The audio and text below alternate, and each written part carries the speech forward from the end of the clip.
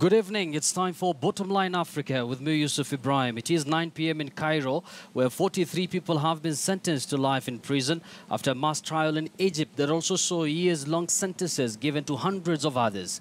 And the time is 10 p.m. right here in Nairobi, where the country's topmost judge has vowed to defend the sanctity of the beleaguered arm of government in the face of political turmoil over the Supreme Court decision to nullify the August presidential election.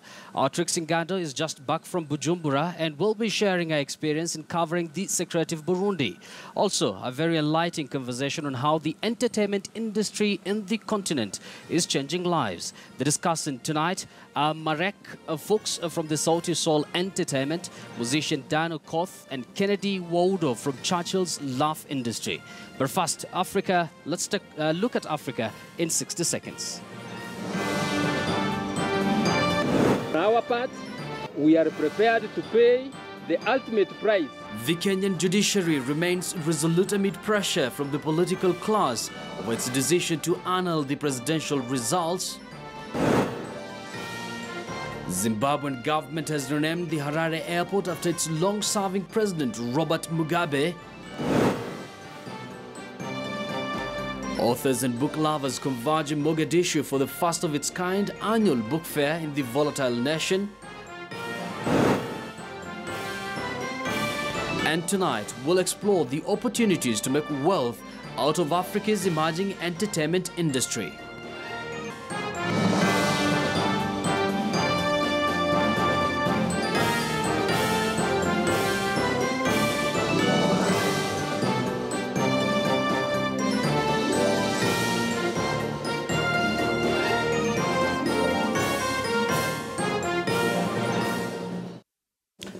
Well, if you're just joining us, the program begins right now. And of course, this is Bottomline Africa. On a Twitter poll tonight, we're asking you, do you think the entertainment industry has come of age in Africa?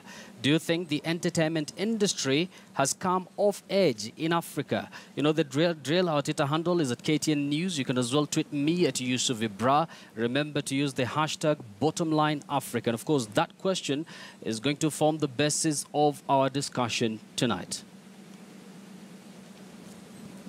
Now, Kenya's Chief Justice David Maraga has said that he and other members of the legal body which selects judges are prepared to pay the ultimate price to protect the Constitution and the rule of law. Now, his strongly worded statement was made as Jubilee Party supporters staged protest outside the judiciary headquarters, blaming the Supreme Court for a denied win in the August 8th election. Earlier, a petition against two Supreme Court judges, Deputy Chief Justice Philomena Mwilu and Isaac Lenaola, linking them to improper contact with NASA lawyers during the duration of the presidential petition. The Chief Justice also blames the police boss for failing to offer security to the judiciary.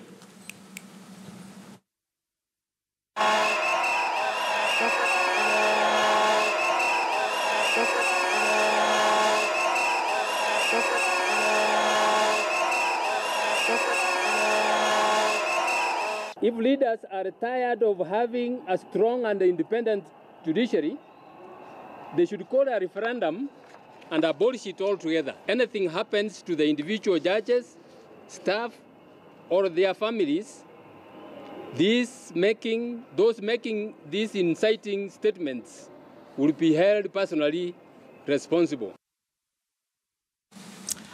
Over to Nigeria, where at least 15 people were killed on Monday when suicide bombers attacked an aid distribution point in northeast Nigeria in the latest suspected strike by Boko Haram insurgents against civilians. Now, the blast occurred in the Konduga area, about 40 kilometers from the Borno state capital, Maiduguri, both of which have been repeatedly targeted by the jihadist group.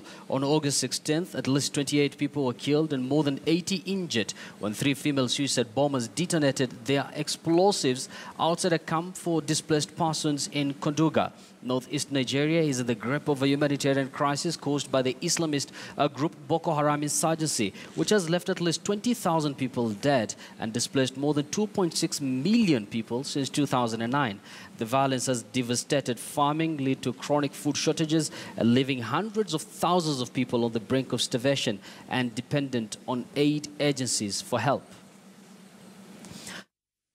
Says it was looking into allegations that complaints of sexual abuse and exploitation made against its peacekeepers in the conflict-torn Central African Republic were mishandled or unreported. The UN's 10,000-strong mission in the Central African Republic, MINUSCA, has been dogged by accusations of sex abuse since it deployed in 2014 to curb fighting between mainly Muslim Seleka rebels who had ousted the president and Christian militias. Internal UN case files handed to Code Blue, a campaign by non-governmental organizations seeking greater accountability for UN troops, detailed 14 initial fact-finding inquiries into complaints made against MINUSCA peacekeepers from 9 nations. To address any allegations that come to light, whether through us or through the media or through NGOs. In line with the Secretary General's stated zero tolerance policy on sexual exploitation abuse. Is it a representative sample, or is this something that the UN is taking steps to address? We look into each and every case that is reported to us and follow on our established investigative protocols. Sometimes there is not enough evidence to pursue an investigation. If more evidence is presented in the future, the case is reopened. Now, flames engulfed Abidjan's Abobo market late Sunday night, devastating the area. Although no deaths were reported, goods and market stalls were extensively damaged in the inferno. It took firefighters several hours to control the fire. Police have opened an investigation into its cause. The Abobo market is known mainly for its food stalls. Traditional clothing, art and other goods are also sold there.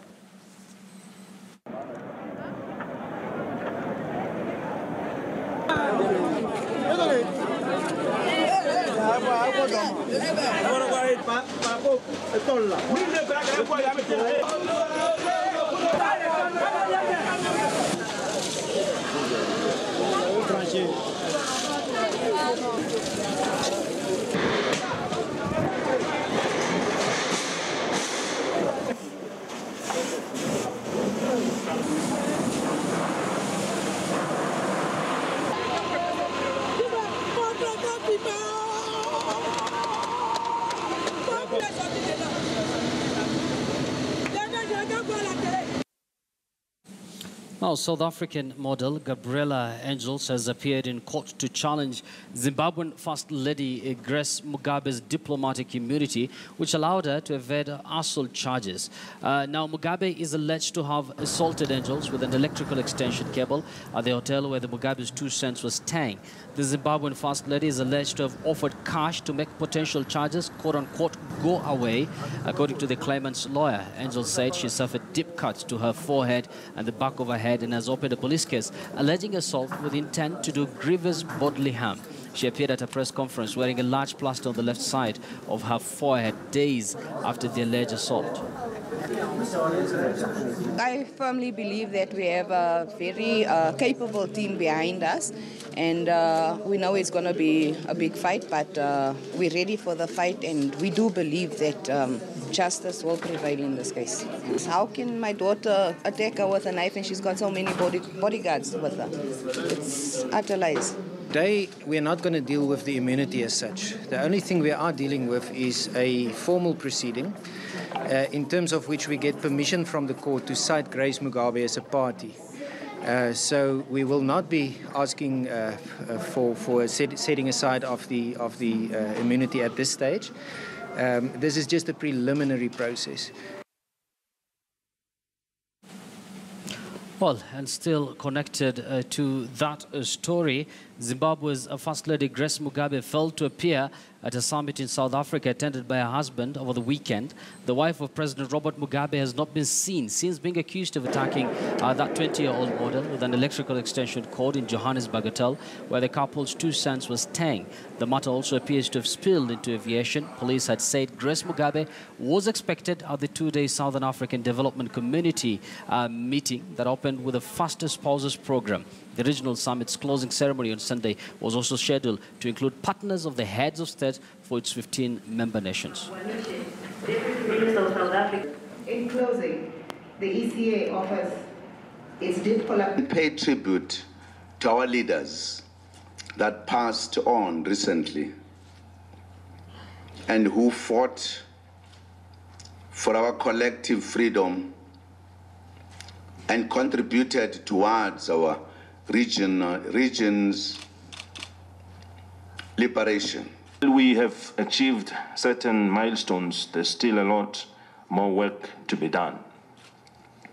During our tenure of office, we are grateful that SADC member states enabled us to vigorously promote industrial development, which is significant for the economic growth of our nation. Well, tonight it seems Zimbabwe is hitting the headlines left, right, and center. Now the Zimbabwean government says it has renamed the Harare International Airport to Robert Gabriel Mugabe International Airport in honor of the country's long-serving president, but the move has been condemned by opposition political parties who accuse him of ruining the economy. The government has also allocated $53 million to the refurbishment of the airport terminal, which was built 12 years ago. This comes amid frantic attempts by Mugabe's political allies to initiate massive legacy projects in his honor as he enters the twilight of his life. Born in 1924, he is the only leader Zimbabwe has known since independence in 1980. Last month, the government announced the approval of a plan to build a state-funded Robert Mugabe University, which will cost taxpayers a whopping $1 billion.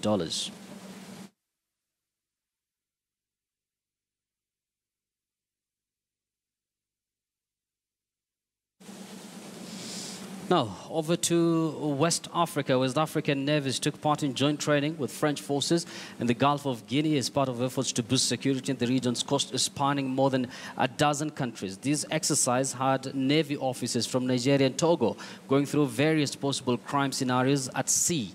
The Gulf of Guinea has some of the world's most under-policed waters, where maritime criminals smuggle drugs, hijack vessels, illegally fish and sell stolen oil from Nigeria. There were anti-piracy exercises with the Nigerian Navy and another with the Togolese Navy on illegal fishing. Other exercises were also organized with the Marines of Ghana, Ivory Coast, as well as Senegal. The training comes ahead of a meeting of Navy chiefs in West Africa, Central Africa, and France this week, aimed at bolstering a maritime community in the Gulf of Guinea to improve safety in the region. I believe that the level of exercise is not the most important aspect. The important thing is the cooperation framework in which we are carrying this exercise. It is about cooperation framework between the local Marines and the Marines that are operating in the Gulf of Guinea. Today we are working with the visiting teams. We have done our best for them to work in the same way as ours do. We have adopted the exercise in this regard. Now, negative perceptions and political instability could easily sabotage a country's efforts towards economic growth. In Burundi, efforts are being made to shed a persistent perception of violence and instability in order to attract investors and open up the country for business opportunities. Our reporter Trixingado met up with the Kenyan ambassador to Burundi, Kenneth Vitisia, who painted a picture of the ease of doing business in East Africa's smallest country. Here's that report. Take a look. Between two countries. With us is Ambassador Ken Vitisia, who's going to give us an overview of intertrade between Kenya and Burundi and what needs to be done before both countries are mutually beneficial to one another. Thank you very much for joining us, Bwana Ambassador. Thank you. What is trade like between these two countries? Are we doing everything we need to do to make it a benefit for us and in Kenya and Burundi as a country? The centerpiece of Kenya's diplomacy is the regional diplomacy. As President Uhuru is our #1 diplomat, yes, and he has directed all of us to ensure that the region is central to the economic diplomacy.